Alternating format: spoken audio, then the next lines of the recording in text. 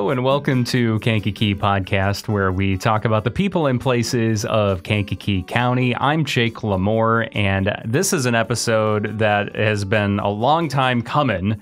In fact, probably since we started about 2 years ago now, getting close to 2.5 at this point as we're recording this. But one of the very first people that I had really no connections with that reached out to me early on starting the podcast in the spring, summer of 21 was Dr. Michael Boyd of KCC, the president and CEO there.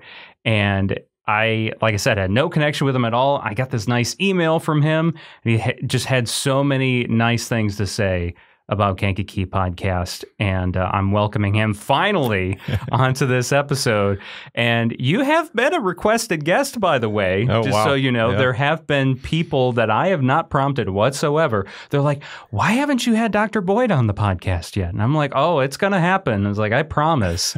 But yeah, thank you. Thank you so much for being such a supporter from the beginning. Absolutely. And thank you for having me on. And I did. The minute I knew about this podcast, I think I like to say I was one of your first listeners. I doubt I was. I feel like you were, because like I said, you were one of the, like I said, it was out of the blue. You sent me an email. You're like, I love what you're doing. It was, I think we were only like 2 or 3 episodes in, and I got that email from you. Yeah. So, you know. 2 years in for you, but you have so many other far more interesting people to interview. So I'm just, it's a pleasure to be on here and to talk with you and be a part of it. But I know that there's other people that certainly have more interesting stories to tell. You know, that's why I love you, Dr. Boyd, is you're so humble. You're very humble, but I think you're very interesting. And it's not even about an interesting thing. Sometimes it's just to have another person on that just has a positive attitude and just has excitement, because every time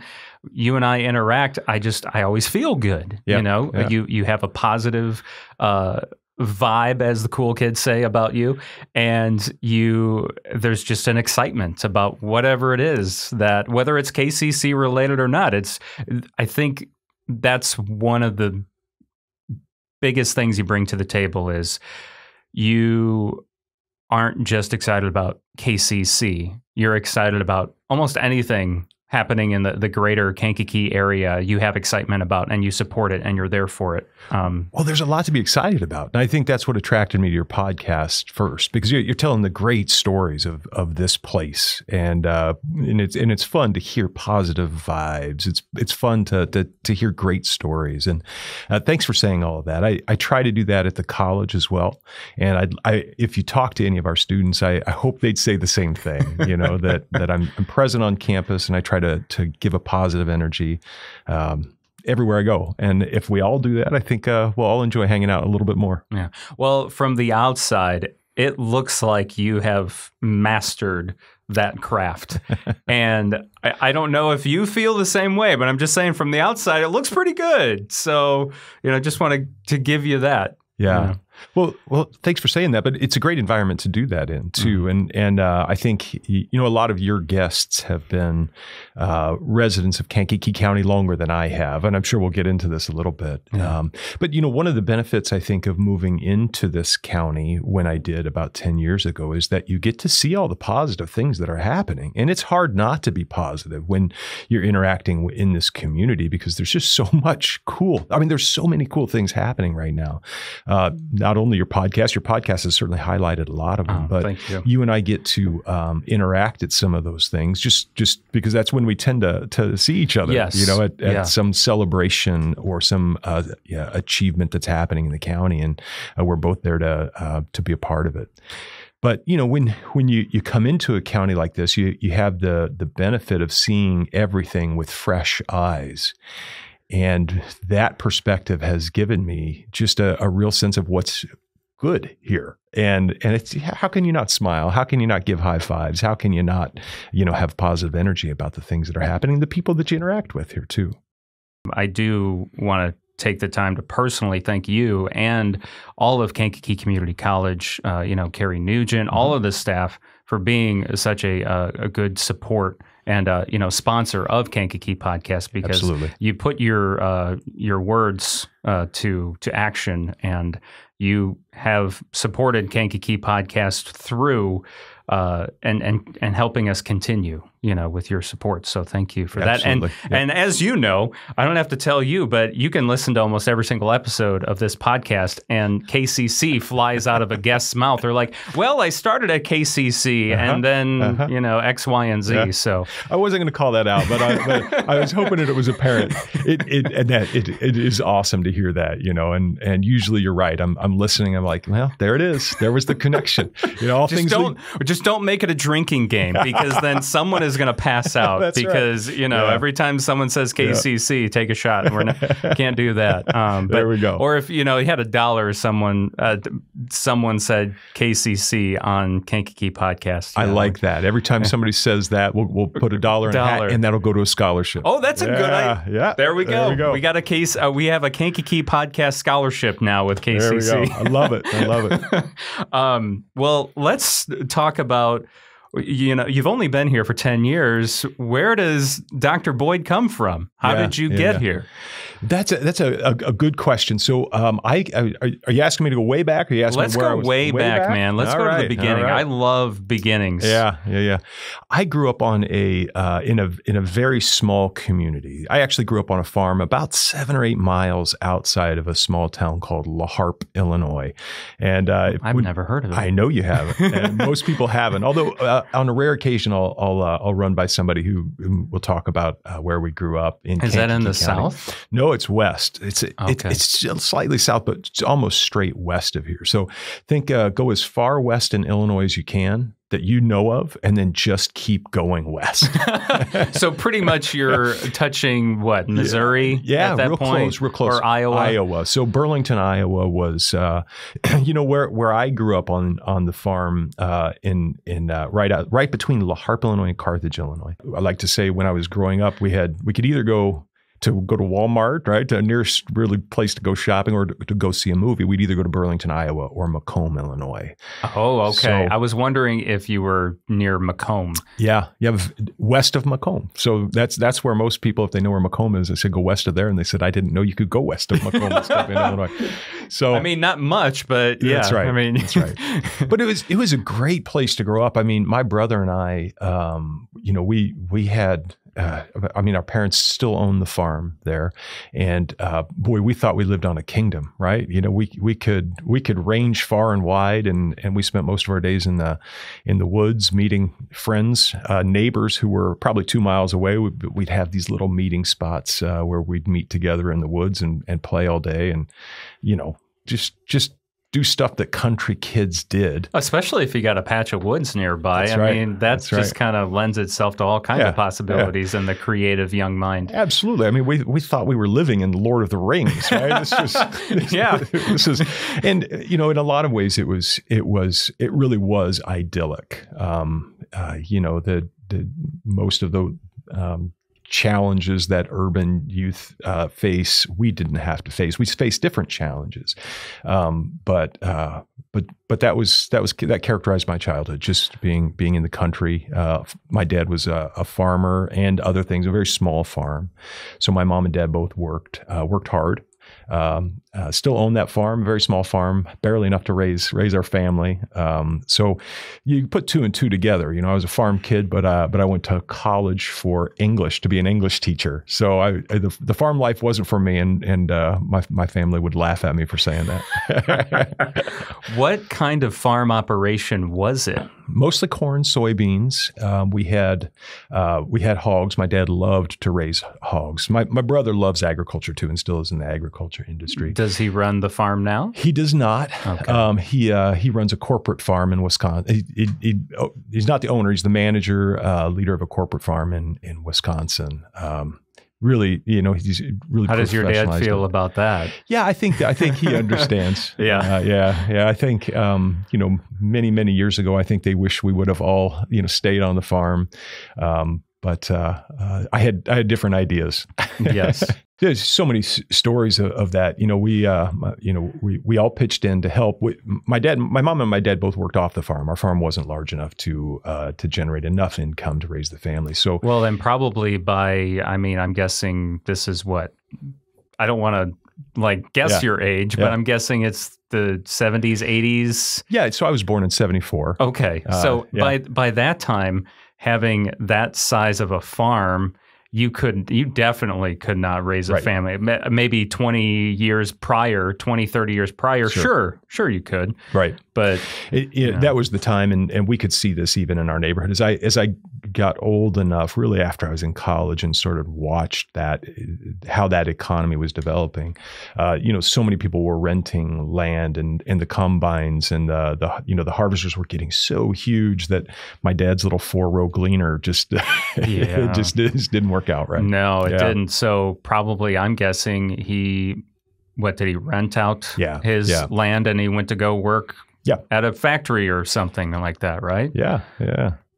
Were you always fascinated with English or story? Absolutely. Was it more of a storytelling thing for you at a young age? Or? No, yes, and fantasy literature. Okay, like Lord of the Rings you just mentioned. Yeah, Lord of the Rings. So you're a fan of Lord of the Rings? Absolutely. Yeah, how can you not be? Right? That's true. Yeah. That's true. And other things, science fiction. And I know this all sounds hip now because there's movies here, right? But that was before the days of that. Yeah, but the Frank Herbert Dune series too, and I remember that's what I read as a book report. Like in middle school. And I remember my teacher just saying, "How are you reading that?"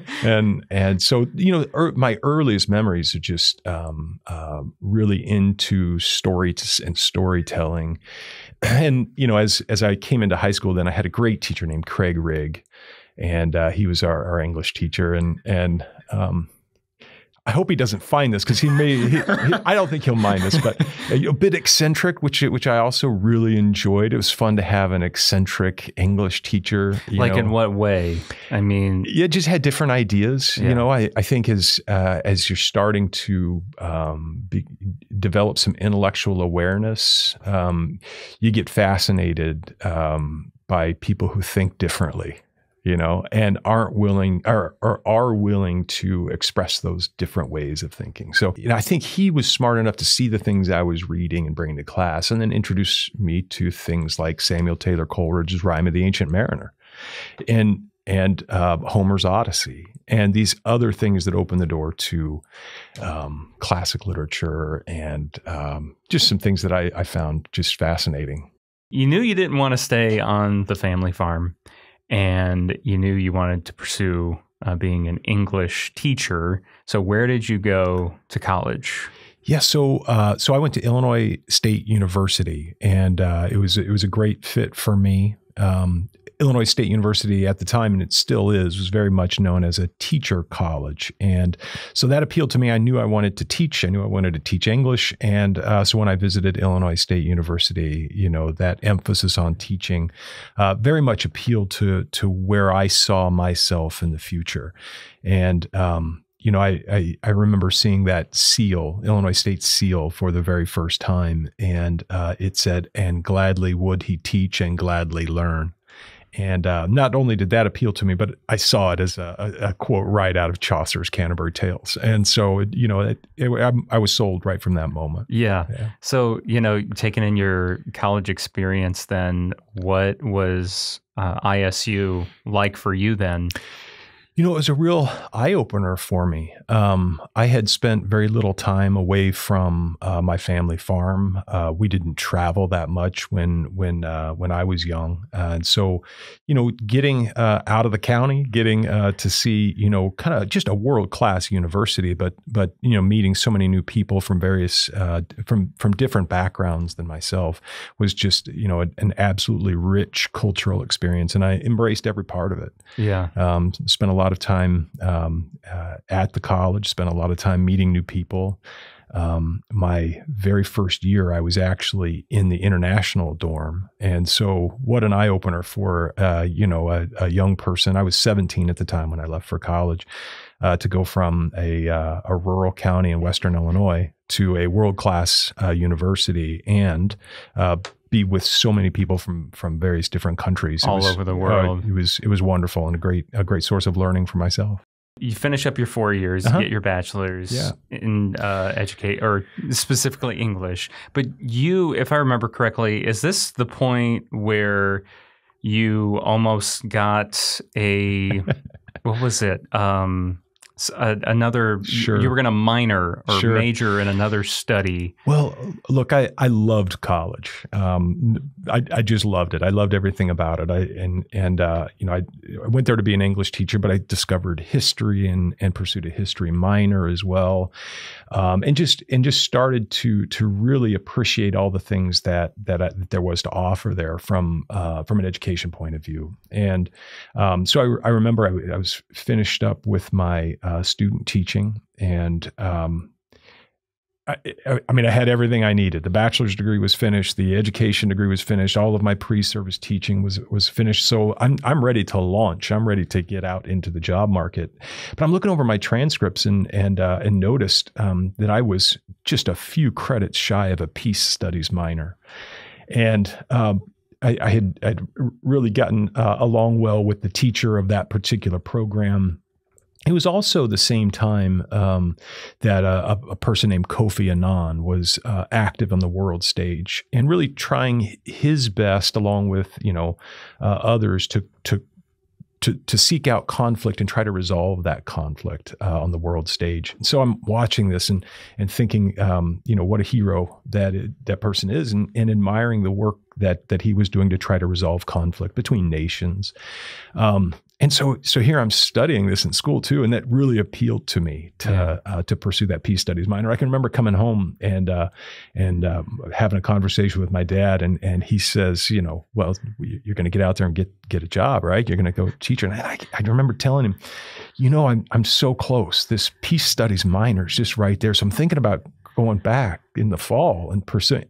And he just looked at me. I knew that conversation was over immediately. Son, you're crazy. And, my parents were never prescriptive. They let me explore and do what I needed to do. That was kind of the one moment he said, nope, that is not happening.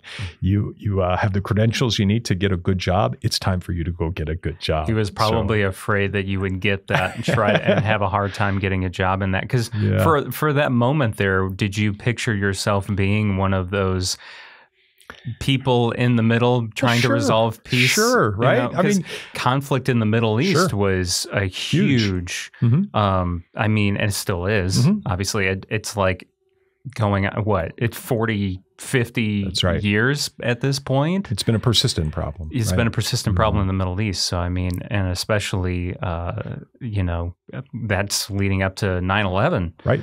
So you got it. So you kind of saw yourself like, I could make a difference and maybe help resolve some of these conflicts. Well, sure. I was young, ambitious. I just spent, an undergrad at a great university with this mix of cultures and this mix of ideas. And absolutely, I was ambitious. In retrospect, it's probably best that I went out and sought gainful employment. But yeah, at the time, young people are they should be ambitious, and they should have, visions for what the future could look like, and see themselves.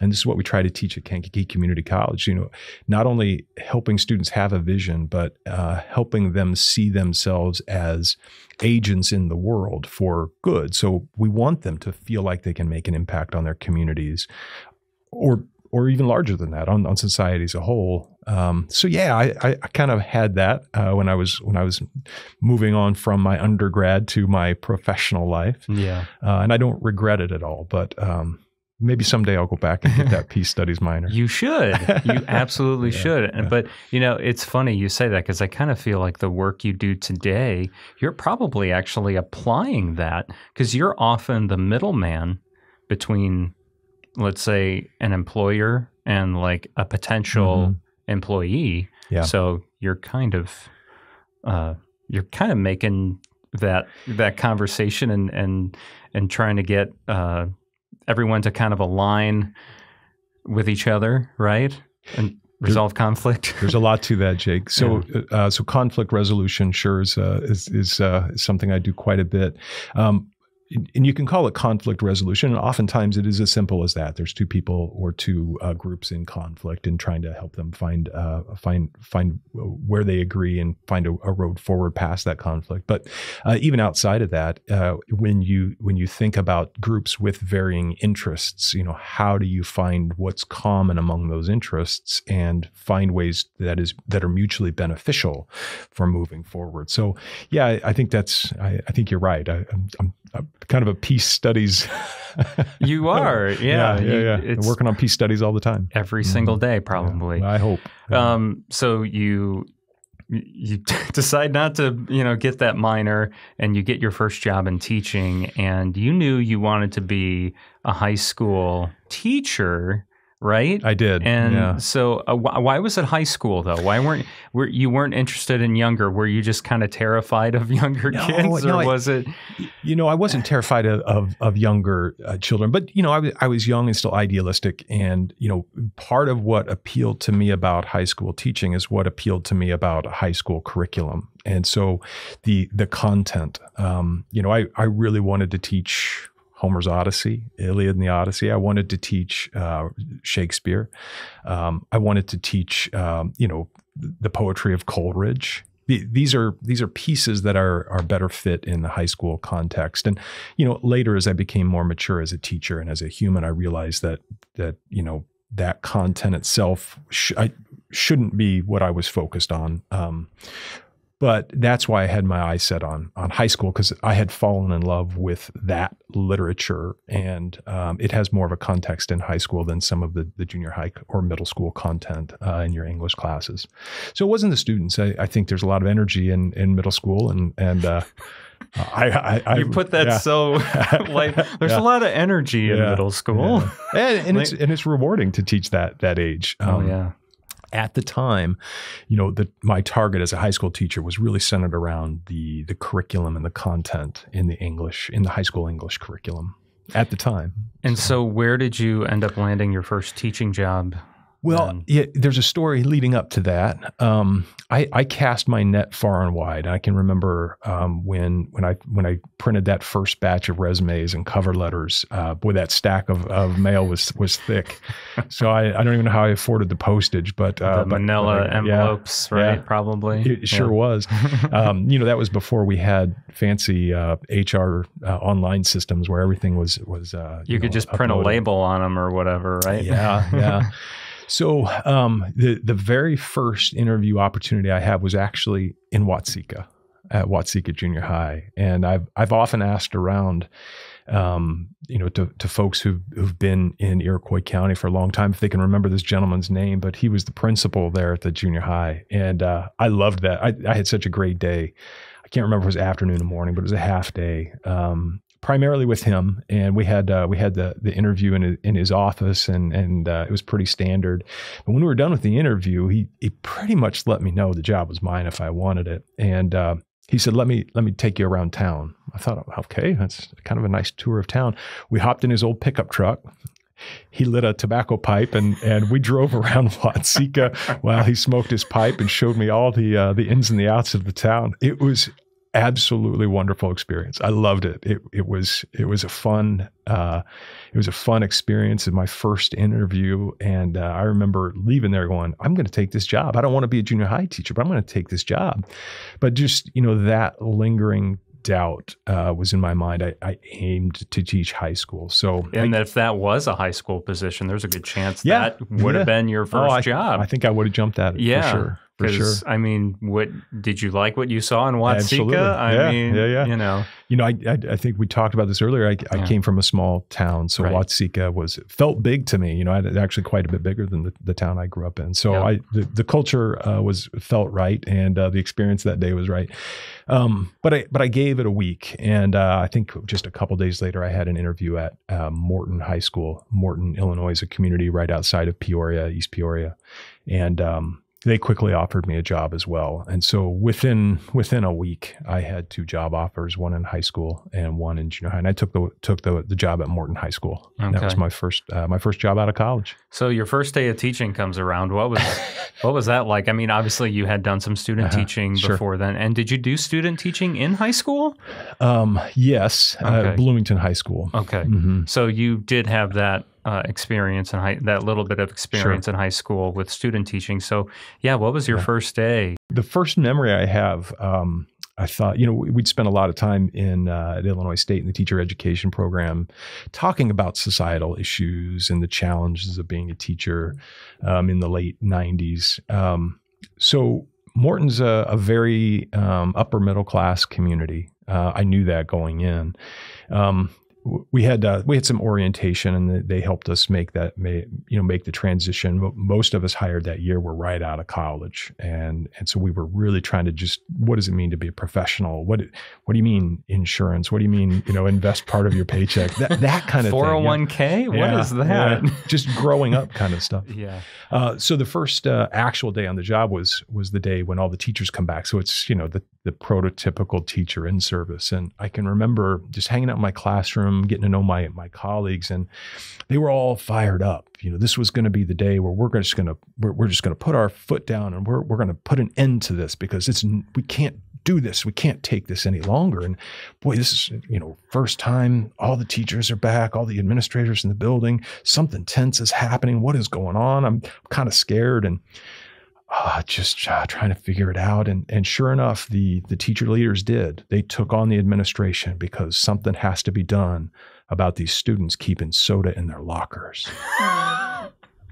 And Jake, when you're a young guy, that's right, straight out of college, you're like, what's the deal? What's the big deal? Like really, we're getting. It's true, and I can just remember putting my head down and thinking, oh my. Who cares if you got a soda pop in your locker, And 2, if this is the biggest challenge we're facing here, then good for us. So there was like, okay, really? And then the other part of you had a sense of relief almost, because you're like, oh, that's right. This is a big deal? Yeah. Okay. Then. Yeah. But a couple, I mentioned that cohort of new teachers that I came in with, we were all young. We were all right out of college, very idealistic. And, I remember dialoguing with them about that and saying, are you kidding me? I mean, that's what we're complaining about. Let's really do something great here. And if we can just move everyone professionally towards attending to student learning and student needs, and if they got a soda pop in their locker room, let it go, man. Let it go, people. So it just sounds like an episode of a TV show. Yeah. It's really you're absolutely right. So I know you asked the question, hoping for a Dead Poets Society moment when I'm in the classroom and the students' eyes light up and they finally understand something deep about the human condition. But honestly, Jake, it was just, with my colleagues complaining about whatever they could complain about. Yeah. It was my first prescient memory as a high school teacher. Yeah, you're like, look, just so you know, the other teachers are against this. You can hide your soda pop in my classroom. Oh, that's rebellious. Yeah. I'm kidding. Yeah, no. But the students there were great. I taught there full time for 8 years, and it was a foundational moment for me. It was seen. I didn't learn this until later. 3 or 4 years. But it was seen as a very good job. That was the district that a lot of people wanted to be in.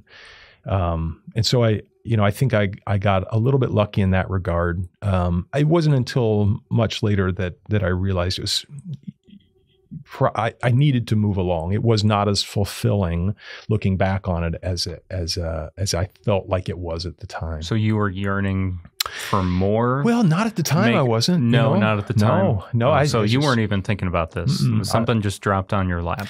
You're right. Yeah. Okay. Yeah. and that opportunity, I pursued my master's and my doctoral degree at the same time. And so, I took a semester and said, maybe I really need to not go back to school, but I loved it so much that it wasn't before December of that first year as a teacher. I thought, I'm going back in the spring. And so I enrolled in the spring in a master's degree program, and just, kept pushing through that all the way through my doctoral degree program.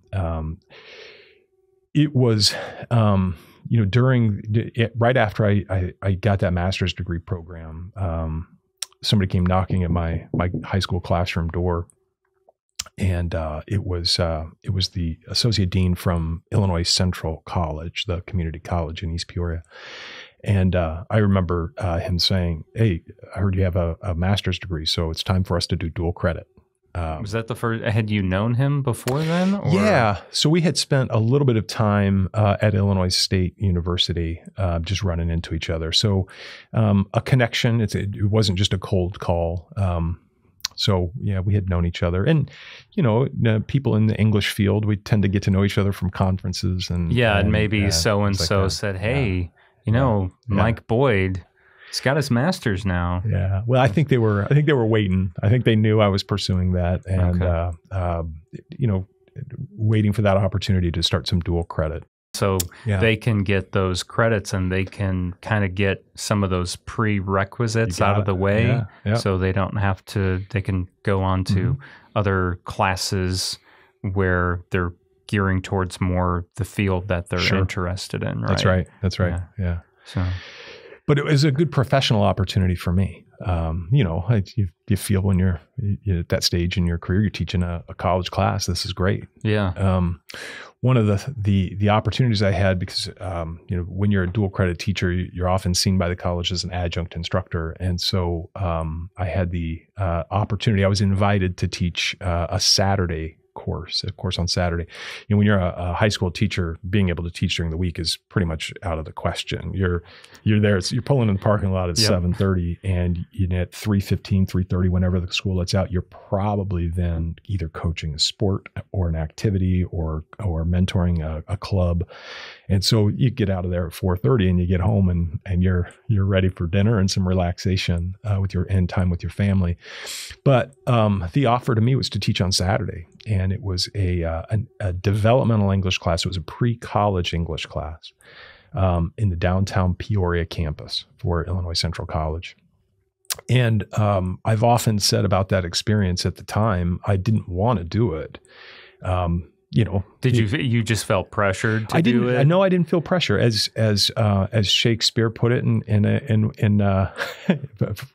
Romeo and Juliet, actually, my poverty, not my will, consents. And so, I was raising a family at the time. My wife Maureen and I, had started our family, and so, look, it was an opportunity for additional income. And I jumped on it, and to come to find out, that was really a game changer for my career. I thought Morton High School was the perfect place to be as a teacher. Relatively few problems. Like I said, the biggest problem that year was whether or not you could have a Coca-Cola in your locker room. So I thought, man, I've made it. This is all I need to do. Why would I do anything else? You kind of pictured yourself getting your 30 years or 25 years, whatever it is, and then being done, right? So. But that Saturday, so it changed my understanding of the power of education to change people's lives, to enhance quality of life. The students in my class in downtown Peoria on Saturday were non-traditional students. The various challenges in their life. They were almost all full-time employed, which is why Saturday was the only opportunity for them to enroll in a class. Many of them had children. Many were single parents trying to raise children.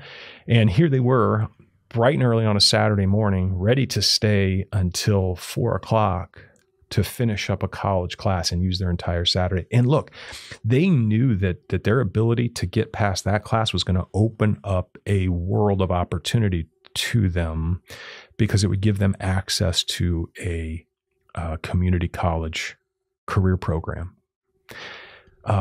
I started to think about what they were there for and why they were so passionate about being successful in the class. And that's what I started to focus more of my professional energy on that Saturday class with those non-traditional students than I was in my Morton High School classroom. Look, those students, Morton's a wonderful community. It still is. My in-laws live there, so my wife and I take our family back there and visit all the time. It's a wonderful community, it really is. Those students were going to be successful with or without me. They're in all the conditions are right for success there. I wanted to be a part of something a little different, and I could feel more empathy for. I could understand the challenges that those students in the downtown campus were facing. I was a first generation college student. So you could relate. I could relate. Yeah. Far more than I can relate to the upper middle class conditions of life that the folks I was teaching at the high school were. And, I don't think those students really understood why they were there. It was just, you just go to high school. Well, yeah. I mean, you're talking almost a night and day difference. Yeah. They have to, their mom or dad is making them go to school. You have to go to school versus, no, I want to be in this class because I want to get a better paying job, or I really want to be a nurse, or I really, whatever the passion is. So they want to be there. Changes the game. Yeah, it really does. It really does. So you're like, oh, so teaching doesn't, have to, you kind of felt how good it feels to be a part of a big difference in someone's life. You got it. And how much more satisfying and fulfilling it is to be in a room with learners who have chosen to be there rather than who've arrived there because they have to, right? So it really was a great time. It was an exhausting time. Because you're working full time at the high school, and then you're also teaching classes at the community college. And pursuing a doctoral degree. So I had to stop and. How are you alive right now? Well, I'll tell you how I'm alive. And her name's Maureen, and my wife. So when we met. That's when all of this started. And there's no way that I could have pursued graduate degrees at the same time I was working full time and raising a family and teaching adjunct for Illinois Central College unless she was there to support me. So, I can remember us having conversations about it. And in every case, she's like, you need to do this. Let's do this. And her support, the role that she played in helping our family move through all of that, I couldn't have done it without her, for sure. How much longer then did you teach at Morton? And then, because I'm guessing you made the complete transition into teaching in the community college setting. Yeah, like I said, it wasn't long after that Saturday course, and I realized that's where I needed to spend my professional energy. So the first time a full-time tenure track position came open at Illinois Central, I jumped on it. I think my resume was probably at the top of their stack because the minute it came open, I was in. Because you were already on their radar, being an adjunct professor. Yeah, so. I didn't take that for granted. Those jobs that still are highly competitive, and but I knew that's where I wanted to be. So I took the risk and made the application, and was lucky enough to be the chosen candidate. And so that was the next step. I became a full-time professor at Illinois Central College, and like I did in my first job at Morton High School, I thought that was it. I made it. Yeah. So you once again, you're like, I really found what I'm most passionate about. This is it. And by that time, did you have your doctorate? I did. Okay. Yeah. So once again, you're ready to go. Ready to go. How long were you at Illinois Central then? Ironically, 8 years. And the reason I say ironically is I was full-time at Morton High School for 8 years and then made the transition to Illinois Central College, where I was there for 8 years before coming here. How did you end up coming here then? There's a story there as well. Like I said, I love the job I'm in so much that I think it's over. And I can remember I got a call from the president of Illinois Central College. His name at the time was John Irwin, Dr. John Irwin. And he called me directly from his office. It wasn't his secretary or anything, it was him. And I can remember picking up the phone and he said, "Hey, I would like to see you in my office." Now, Dr. Irwin is he was former clergy, so he had that aura, and you respected Dr. Irwin, and so I can remember saying, "Oh my, I just got called to Dr. Irwin's office. I better get over there right now." That's right. And I can recall coming in, and he said, "Have a seat," and I had a seat, and he said that there's an opportunity I'd like for you to pursue. It's an administrative opportunity. And I said that, I can remember saying, well, I love teaching and I think I'm a good teacher. And he said, I need you to pursue this opportunity. He wasn't going to take no for an answer. But in that, it was a very short conversation, Jake, but I can remember kind of in a surreal way, time just slowed down. And I'm sitting here in his office and realizing that he had just opened the door to an opportunity. And I had a choice. I could walk through that door, or I could let that door close. And at the time, I thought, if you let that door close, it's closed forever. And here is the president of the college where I'm teaching, opening a door to me, inviting me to walk through it. I better walk through it. Albeit reluctantly, the idea of being an administrator at the time. Yeah, and you can't say no to Dr. Irwin. You cannot, and I did not, and I'm glad that I did not. So the opportunity was Six Sigma black belt. Now, before you think that there's a karate program at Illinois Central, Illinois Central is in the Peoria area, so it's a very positive and strong relationship with Caterpillar. Kind of a big company. Yes, sure. Just a little bit. I've heard of them a little bit. Yeah. Caterpillar has long adopted a quality program called Six Sigma or Lean Six Sigma. And so Illinois Central, to be a good partner, also adopts Lean Six Sigma. And so the opportunity was for me to become a part of the Six Sigma program, which at Illinois Central was a stepping stone into more advanced administrative opportunities.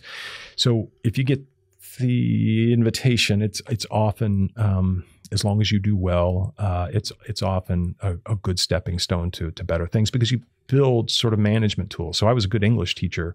I could read Homer like anybody, right? But the idea of understanding quality, understanding management, understanding all those other things that go along with leadership and managing an organization, we're part of the Six Sigma tool. So, my first assignment was heading over to Caterpillar University, and they do have Caterpillar University, and working with employees at Caterpillar who are going through the same program, and looking for advanced positions within the manufacturing operations there in their global right industry. Yeah, they're all over the world. All over the world. Some of the folks in that class were from Canada and elsewhere. So, at the time, I remember thinking, boy, this is a long ways from teaching English. Yeah, you're like, what does this have to do with English? Yeah.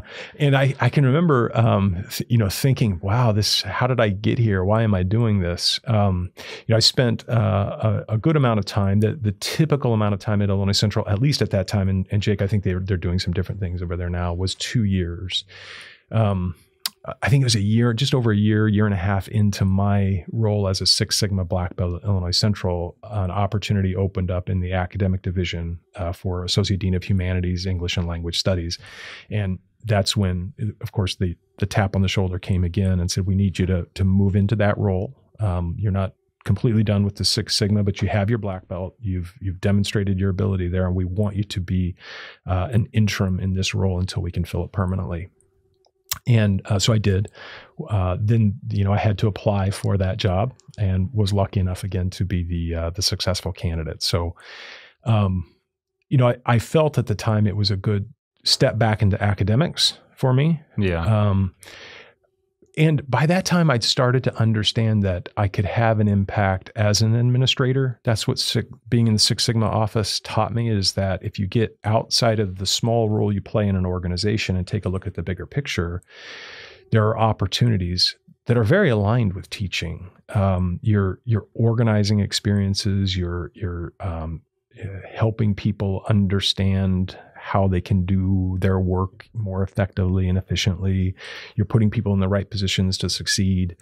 And so I thought this is a way that I can have an impact on students, even if it's not in the classroom. Yeah. And I think this is, again, where the peace studies thing comes into play, because it all comes back to that degree I failed to get. It really does. And I think if you wouldn't have had that interest in college, I don't think you would have gone, even though you're not directly, okay, let's solve peace in the Middle East here.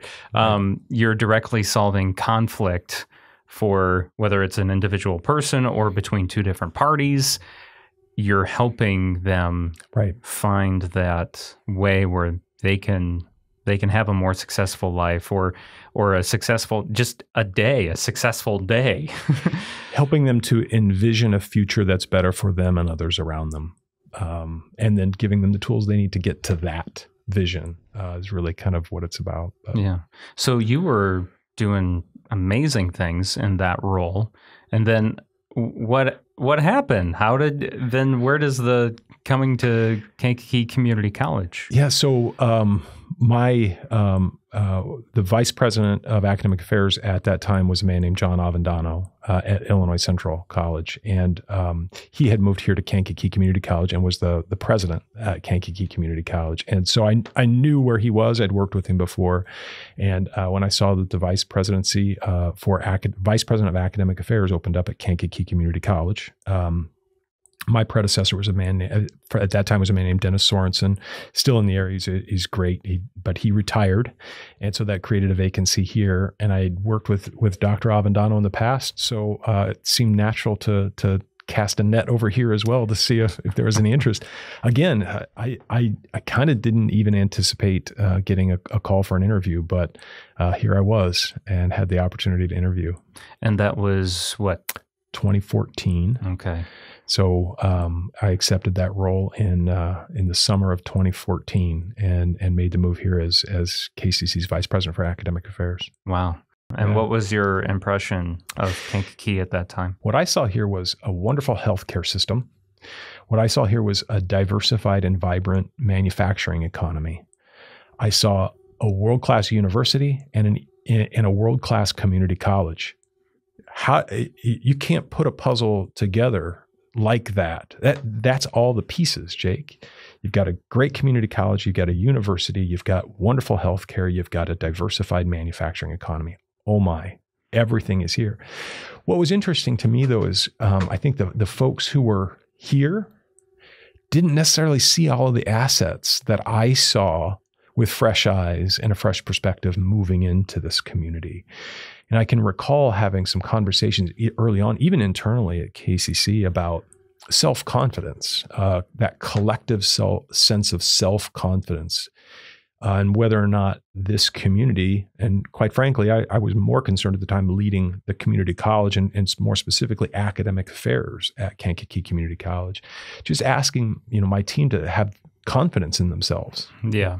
We're not just Kankakee Community College. We're Kankakee Community College. And we have a great opportunity to serve a community that has all the assets, everything it needs to grow and progress and develop and be world-class. So that was that first year of learning, just thinking, wow, is it a self-confidence issue? Why are all these perceptions expressed about this community that seems to have everything going for it and, a future just laid out with all the strengths it needs? I think there's something historical, certainly in the past, and I've often said I don't want to talk about the past, but in the past, I think the local economy was not diversified. It was solely focused on a single employer. And when that single employer left, it really made a huge impact. Mm-hmm. That's not the case anymore.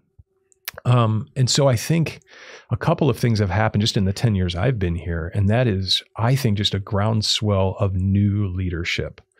It's probably not the right way to say it, Jake, but young leadership, right? Young leaders are just stepping into roles and thinking completely different about their ability to impact their local communities. And so it's so refreshing because, you don't hear those folks talk about the past.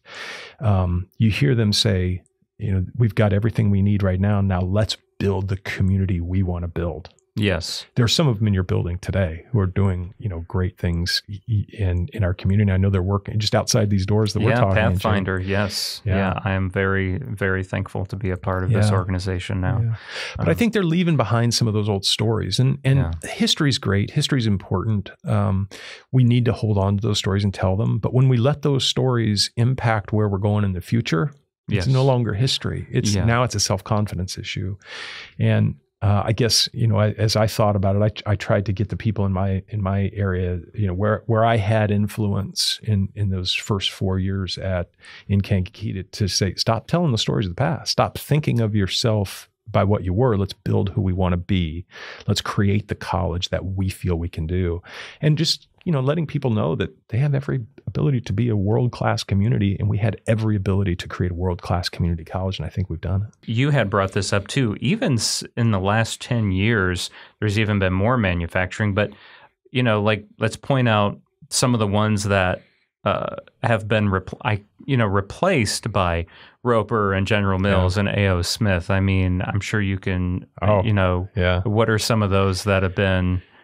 The key here is looking at how diversified this manufacturing base is. Nucor Steel is an amazing company, not just here locally. They have a broad reach globally as well. But what a great organization they are, and they understand the power of community college and the partnerships there. So it's been fun and rewarding to work with Nucor Steel.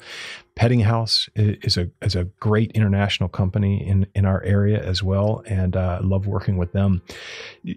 But look across the spectrum. So we have everything from very traditional manufacturing to advanced manufacturing, biopharmaceuticals. CSL Behring is making the vaccines that save people, right? Millipore Sigma is in biopharmaceutical manufacturing as well. When you and we could list all the manufacturers in the area. Crown Cork and Seal. We learned from their plant manager. That's the highest producing Crown Cork and Seal plant in the nation, right here. I didn't know that. Absolutely. Okay, so, I knew that they did a lot, but I didn't know it was the highest producing of their plant. Yeah. When you hear these stories about what's happening here, it changes your perception not only of whether or not we have the tools and the ability to be world class in everything that we do, whether it's healthcare or manufacturing or other areas of the economy. But it changes your perception of the future as well. Look how diversified this is. We're making everything from rebar to from steel rebar to vaccines. You are I would say, one of the experts or people that can speak on Goshen. That's been quite causing a lot of questions in the community in Manteno, because you're directly involved with that. So I feel like you would be a good person to speak on that. You got me in the hot seat here. Huh? I do. I just, now bringing that up, I wasn't planning on going that way, but it just kind of dawned on me. I'm like, I think Dr. Boyd actually could speak on this because he's got a heavy background in it. Well, thank you for noticing that. It's, I think, being involved in economic development is an extension of being a leader of a community college. It's part of our purpose to lead workforce training. It's part of our purpose to lead or be a part of economic development, because we know that we're so important to the business and industry community who rely upon a skilled workforce, and will reward that skilled workforce. I appreciate you noticing that. In my all of my experience with economic development, and that goes back to my time in Peoria, I was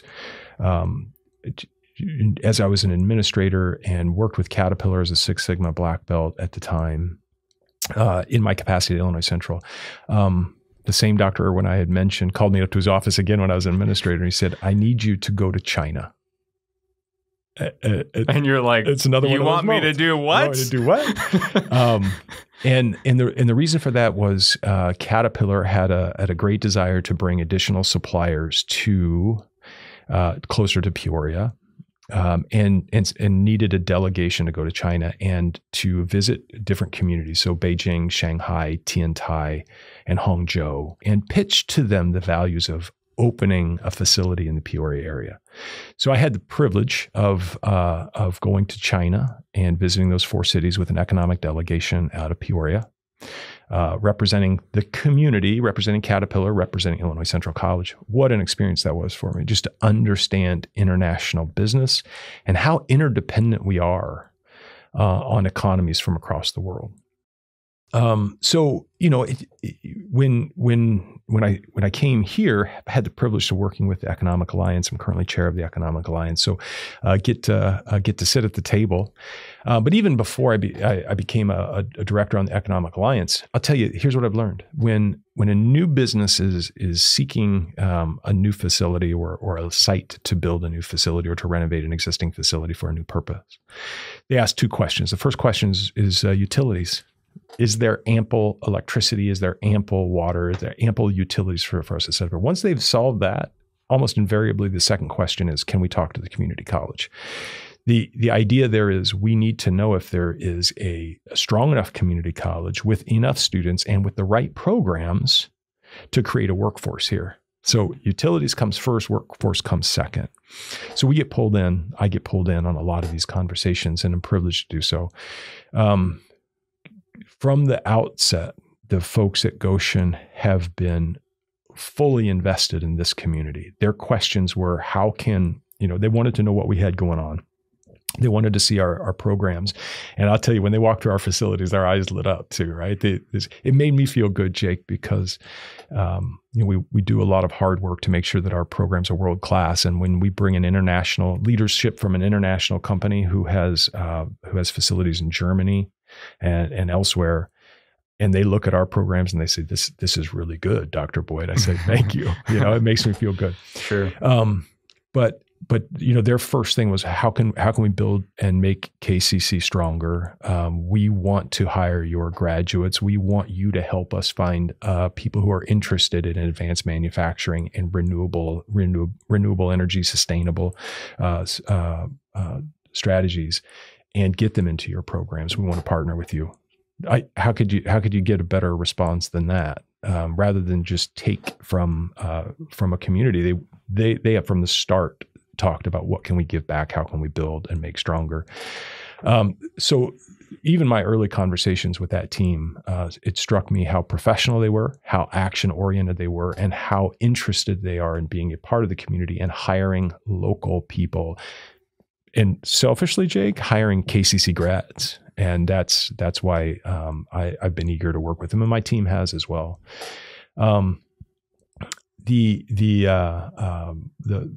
The product they're making too, I think it's undeniable how important these are. You and I both have lithium-ion batteries in our pockets in our cell phones, which are produced internationally, by the way. And so understanding how important it is for us to participate in a global economy, maybe the learning curve. It shouldn't be, should it? CSL is an international company. Nucor is a global company as well. Peddinghaus is a global company. And so, I'm a little struck that there seems to be an opportunity for learning for us as we think about what it means to host an international company right here at home. But I'm going to tell you, I think it's a rare opportunity. And the comment Chairman Wheeler made the other day, I think is an important one. If we have any doubts about whether or not this impacts us, we should put those doubts aside and seize the opportunity. The opportunity is in front of us. There are going to be jobs here, a lot of them, because of this particular development. Kankakee County's next step, it will tell everything. Are we going to be aggressive and say, let's make sure that this development benefits us individually and benefits us as a community? That's our choice. I'll tell you, KCC is going to be there to create career pathways into that organization. Our programs are pretty on already. So, at first, when you're working with an organization like Goshen, you think we're going to have to spend the next 2 years in curriculum development. It took us about 2 meetings when we realized we've got probably 80 to 90% of the curriculum developed already. They love what we've got going on in our electrical engineering technology division, our HVAC division, our manufacturing technology division, and elsewhere. They want KCC grads at every level. So we've got a couple of tweaks, but we're there, you know? And so there are family sustaining career opportunities here. KCC has a pathway to get people there. The college is going to be ready to connect anybody who wants to work, Jake. Anybody who wants to work is going to have an opportunity there, and KCC can put them into that place. That's our mission, man. And it's part of our purpose. So that's what we're going to do. Not because of Goshen, but because we want to make sure that a development like Goshen is bringing to this county benefits the people in this county. Mm-hmm. And if they come talk to us, I think they'll see that it can. Yeah. And I mean, as far as, I don't know if you can speak on, you know, some of the concerns that have been, you know, I feel like the biggest concerns I hear, I guess we'll just go one by one. The first being that it's a Chinese-owned company. You know, the CCP has been a big concern.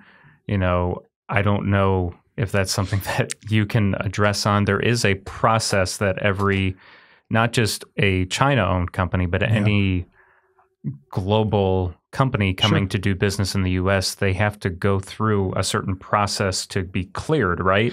Yeah, I'm not smart enough to speak on that. I have enough confidence in our intelligence community that look, this is high profile. This isn't happening under the covers. This is high profile. I have every confidence that our intelligence community, if there was a significant and apparent threat, would have been involved from the get-go.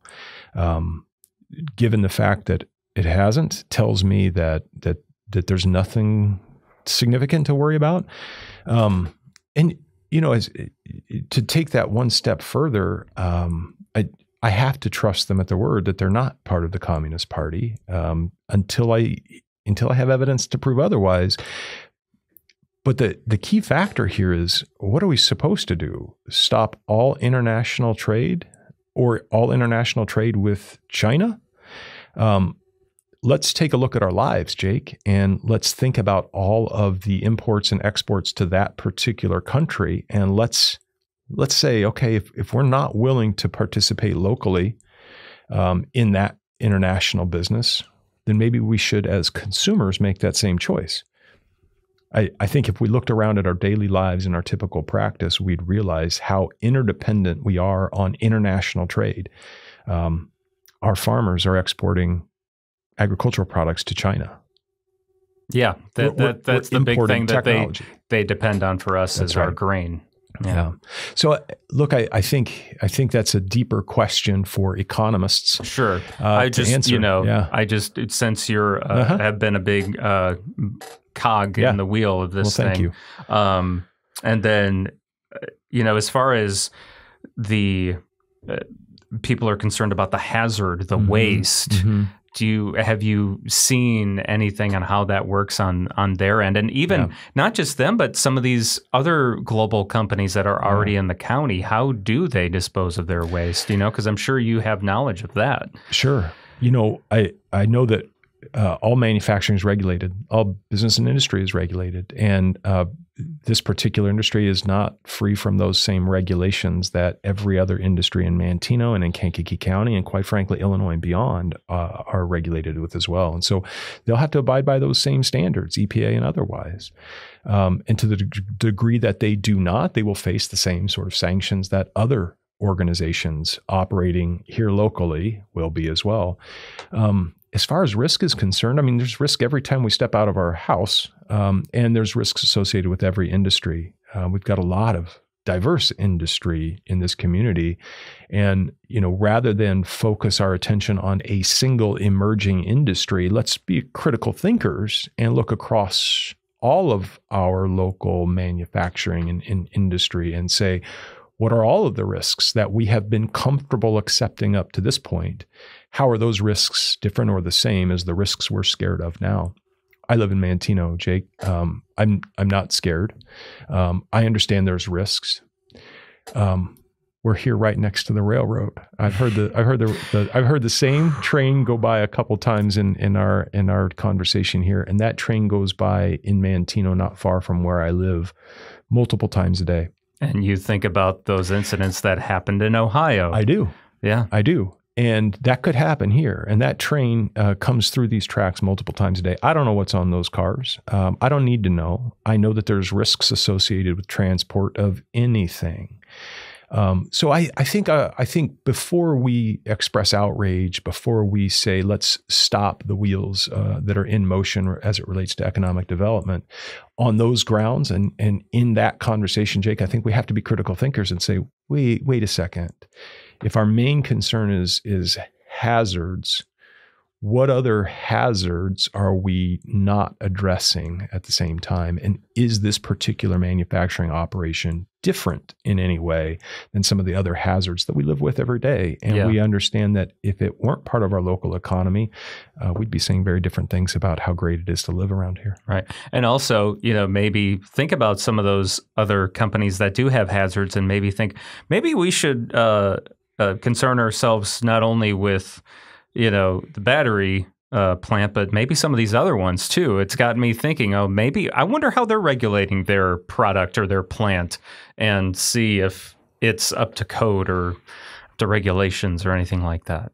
I have every confidence that those regulations are working and that those plants are undergoing regular inspection per those regulations and per state and federal law.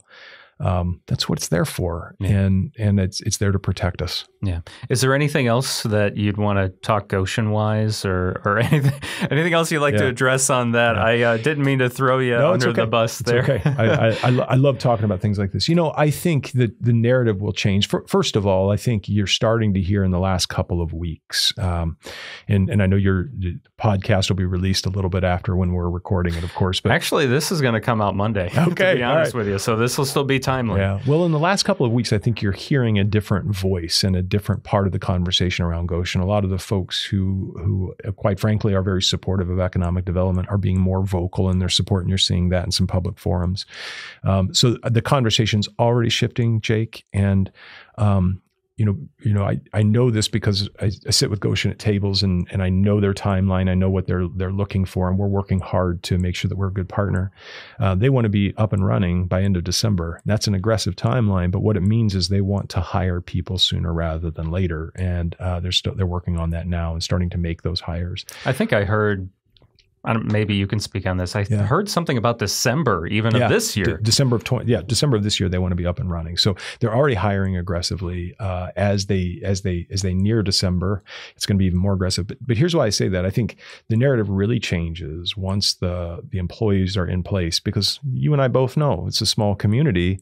Once hey, my nephew has a job down there. Or my neighbor is working over there. And all of a sudden, it's not this scary new thing that changes the environment or changes the scope and the scale of economic development in Kankakee County. Now it's a great employer and an opportunity. And I think you're going to start to hear more positive voices or a more normalized tone as it relates to great opportunities. Or just some more answers to questions that people have, So I think that's the big thing is just doing as much research as possible. And thinking critically, thinking critically. The ability to voice uncritical opinions is really...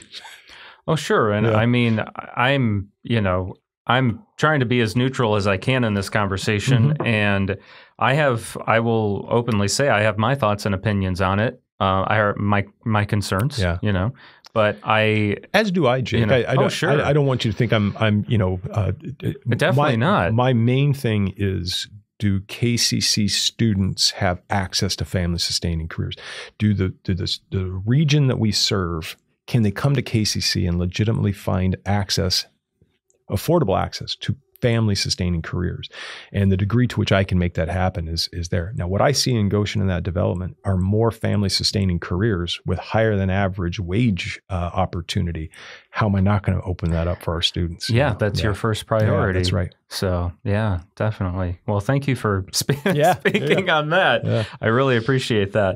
Since we're running short on time, I mean, how would you like to close out just about yourself and about Kankakee Community College? I want to say, personally, I feel like you are such a big asset to the community, not just Kankakee Community College, but the community as a whole. And I truly respect that you immerse yourself in everything community. You personally have done favors for me. I asked you to, taste test our Dairy Queen Blizzard that we did. That was a tough assignment, Jake. Yeah. But I texted you, I called you. You're like, yeah, I'm available. What do you need? And you. If you had asked me to help you move a refrigerator, I would have told you I was busy. But I was like, yeah, hey, do you like Dairy Queen? I think that's how I started the conversation. Because, some people have different, But anyway, you jumped right in, and it was like, is this KCC related? Because if it's not, I'm not going to be there. So I'm just, you're a man of, you put yourself to action. Yeah. Well, thank you for saying that. Yeah. Thank you for saying that.